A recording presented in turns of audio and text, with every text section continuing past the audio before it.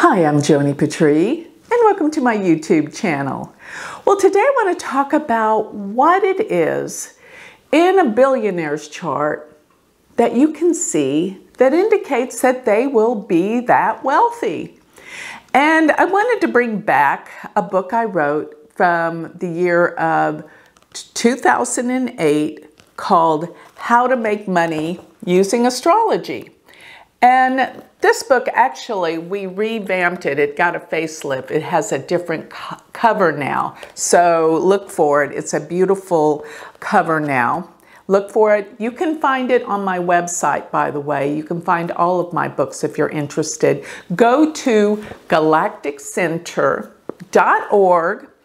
And while you're there, don't forget to sign up for my free newsletter. Get all of my information delivered to your email address. And check out my spiritual jewelry, which I have for sale, that reminds us of who we are while we're here on planet Earth.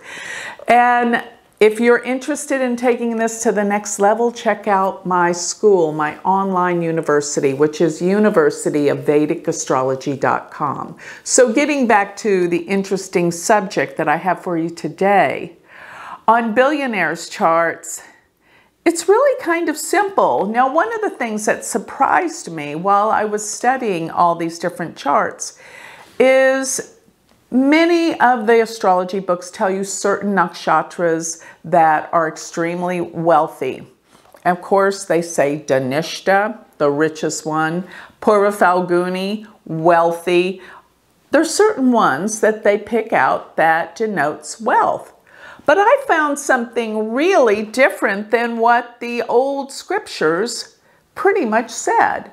After confirming with at least 10 to 15 different billionaires' charts, which I'm going to discuss quite a few of them with you, what I found was the signs that were most prominent in most of the charts were Scorpio, number one, and then Taurus. And what's so interesting is that the nakshatra in Scorpio that's usually not confirmed as a wealthy nakshatra was the one I found most common in these charts. And that nakshatra is Jyeshta. And Jyeshta is the last 13 degrees and 20 minutes of the sign of Scorpio. So looking at that, why is Jyeshta so wealthy? All I have to say is it is affiliated with power, with some even say black magic. But I feel like it's the focus and manifestation. This is a very powerful nakshatra for manifesting your goals because you become laser focused. And I believe in the law of attraction. When you focus on something, you make it happen. And that's what I feel like this nakshatra is all about. So another thing about this nakshatra and this sign, Scorpio, is that there is a fixed star that is relative to wealth and money, and it's called Rigel. Rigel sits around 23 to 24 degrees of Taurus. And what I find is when you look for these fixed stars, you've got to have people that have planets really close to those within 2 degrees, no further than that. And when you have that, they can be conjunct in Taurus. So in other words, around 23 to 24 degrees of Taurus or 23 to 24 degrees of Scorpio. This is the placement that denotes great wealth. Now, I have definitely seen billionaires that do not have these placements, so don't get depressed. But you'll see that these placements in many charts does bring about incredible wealth. Let me talk about some of the people that are in the book so you can get a heads up. Very old, long time ago, but these are some of the multi-millionaire billionaires of the past. Barbara Hutton, Doris Duke, Gloria Vanderbilt, and Christina Onassis. All of these were women who inherited incredible wealth from their family or as you can see, the son is usually involved, and it's their father. So this you'll find, of course, the 8th house is the house that they all have major powerful planets in. The 8th house is the house of inheritance. It's money through other people. And don't forget, the 8th house is relative to what? The 8th sign, Scorpio. So we're seeing this confluency of 8 being the 8th house or the 8th sign, Scorpio. Now, here is some others that have degrees that I was talking about around that 23, 24 degrees of Taurus or Scorpio. And Andrew Carnegie is one, Ted Turner, Ross Perot, Andrew Carnegie, J.D. Rockefeller, the richest man of all time ever, if you put it into relative to the times and value, Bill Gates, Oprah Winfrey, and John Paul Getty. All right, that's pretty amazing. And remember, you're going to find this stuff always in Scorpio or Taurus. Now, another thing is, I thought I might show you a chart, but just to give you reference of what we're looking for, besides just the sign, the nakshatra, the houses are imperative. And one thing I do want you to know is the 2nd house is the house of our money that we earn, but the 11th house is the house that deals with large sums of money that come all at once. So that's why it's called the house of great gains. So it's not from paycheck to paycheck. It's like when you sell a property, it's just a large money that comes all at once. So that's the 11th house. And when you have a connection between the 11th house and the 2nd house, this is a major what we call Dana Yoga. And Dana means wealth producing. So it's bringing together the rulers of the 2nd and the 11th.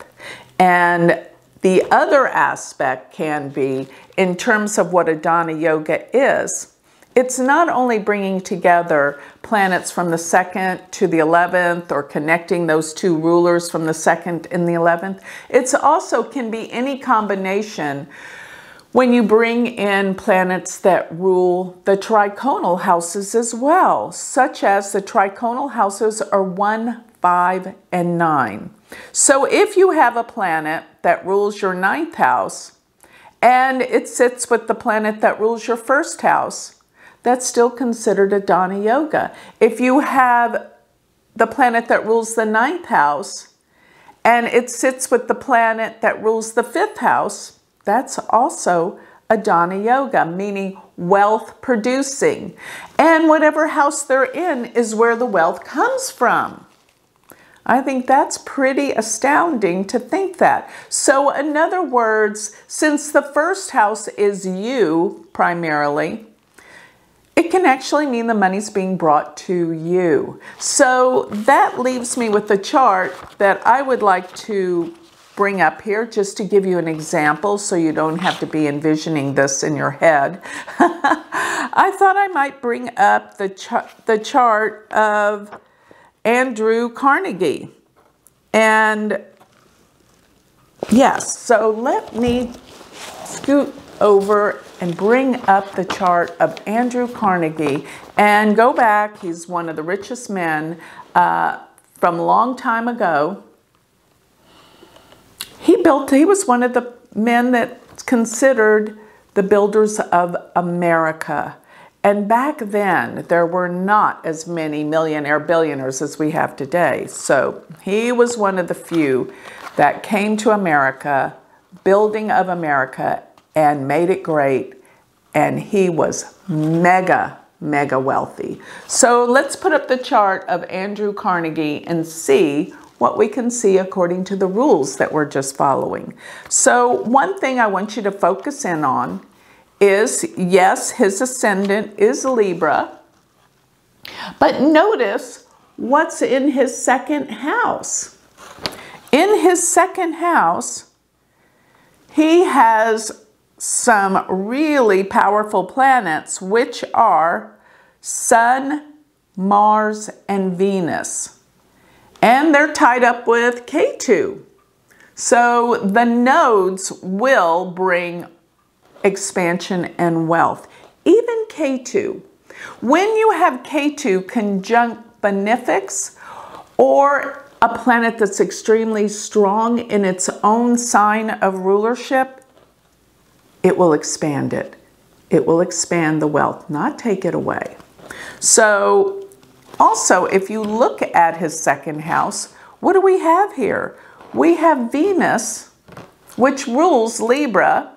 Therefore, Venus rules the first house. I call that the chart ruler.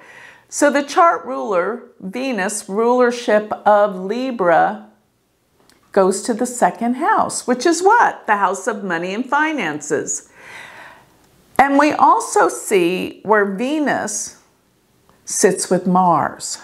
Now, what's interesting about this Mars, it rules the second house. So we have the ruler of the second in the second conjunct the ruler of the first. That's a major Dana Yoga, bringing the money to him. All right. What about the sun in this combination? Notice what house the sun rules in this chart. It rules the 11th house.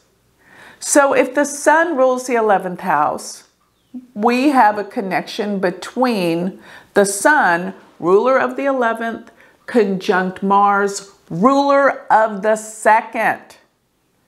Really powerful Dana yogas. This is clear and easy to see the wealth in this man's chart. So another rule of thumb that I always teach my students to do is to always look at the chart from the moon as the ascendant, Chandra Lagna. So when we do this, we have his moon in Capricorn. Go figure, Capricorn is all about business, right?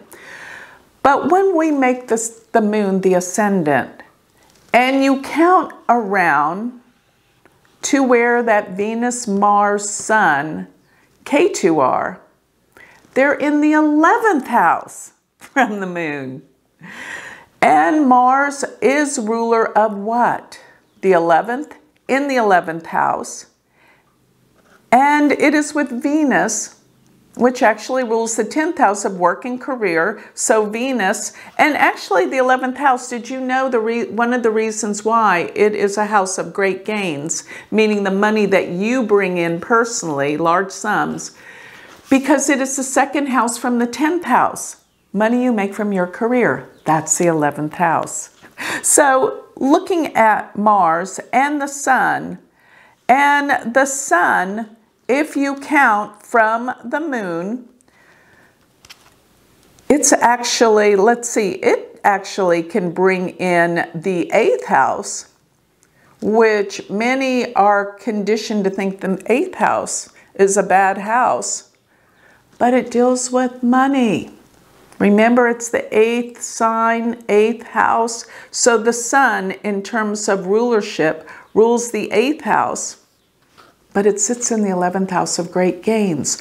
All of these planets here are telling us the great gains that this individual has achieved in life, which are definitely remarkable. Remarkable to see that. So just by following the few rules that I've given you here, which is connecting the second to the 11th, as well as looking at the 8th house, as well as looking at the nakshatras in the signs and the fixed star, Rigel. You've got a lot in your toolbox to find out if somebody is going to be mega wealthy. There's many other things to look for, but I thought I might just give you a very clear and simple route. Now, in my book, I have all the other means that you may want to look for to see if you are going to be a millionaire or a billionaire. So with that, I'd like to close. If you would like more information on me, sign up for my free newsletter. Go to my website, which is galacticcenter.org. And don't forget, if you want to study with me, become a Vedic astrologer, go to my university website, which is universityofvedicastrology.com. Thank you.